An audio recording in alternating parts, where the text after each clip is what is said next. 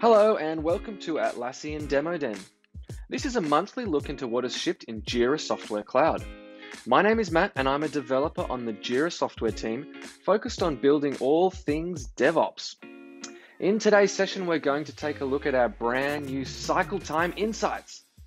The Cycle Time Insights will show you how long it takes your team to complete Jira issues on average.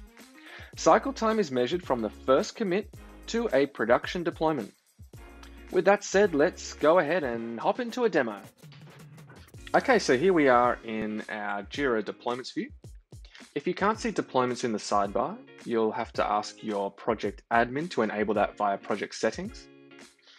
And we will click up the top here on Insights.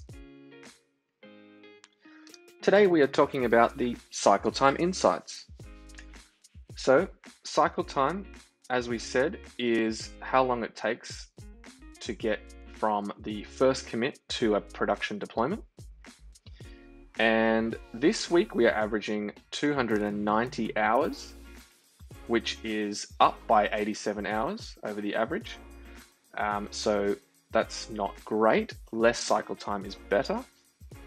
Over 4 weeks, we are averaging 203 hours of cycle time.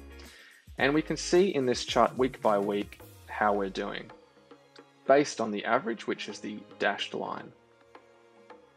There we have it. I hope our cycle time insights will provide you with useful data and get your team making small adjustments to improve your median cycle time. Please let us know what you think via the Give Feedback button.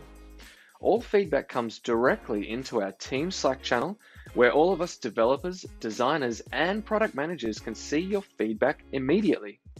Thanks for watching.